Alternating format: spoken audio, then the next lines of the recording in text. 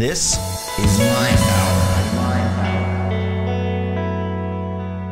Hi there, and welcome to yet another episode of MindPower. My name is Bryce L. Tomlinson from newdepthmedia.com, and today I'm going to show you how to retrieve the passwords that you stored on Safari.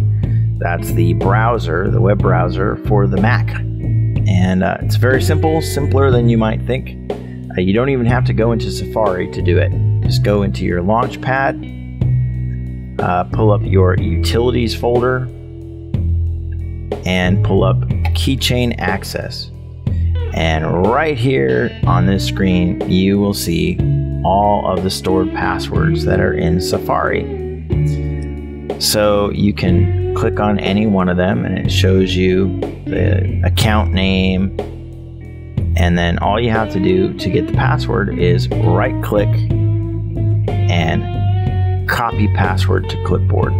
Then it asks you for your system password. That's the password that you type in basically to get into your computer. And anybody that has access to your computer, or has access to that password, which is generally pretty much anybody that uses your computer at all, has access to get your passwords from Keychain Access. I'm not going to type that in there, but you can copy to your clipboard and then you can paste it into your browser or into a notepad document or whatever. The upside of this is that it makes it real easy to retrieve the passwords if you forgot your password to a certain thing and maybe you're making the switch over to another browser or something, or you want to store them somewhere else. You can retrieve them from here, but the downside is that anyone can retrieve them from here. Anyone who has access to your computer can retrieve them from here. So a great alternative would be to use something like Roboform, which is a password manager. You can use Roboform everywhere, and that will work on like your Android, your iPhone, Safari, Google Chrome, Firefox, and you can use it anywhere that you have web access, and you can maintain your passwords in an encrypted format, like 2 passwords to get into it, and it's 128-bit encryption.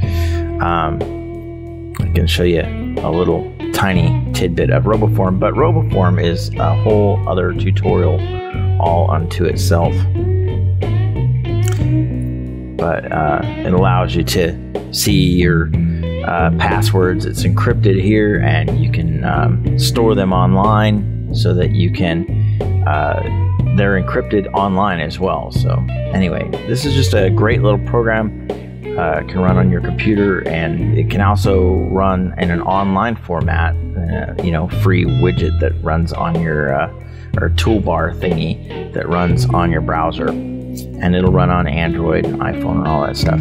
Thank you for watching. If you like this video, you can help me out by clicking those like and favorite buttons down below. And if you enjoy seeing tech tutorials, reviews, and more, please be sure to subscribe to my channel. I hope you do. Also, if you have any questions or ideas to contribute, make sure you tell me about it in the comments below. Thanks again, and we'll see you next time on MindPower.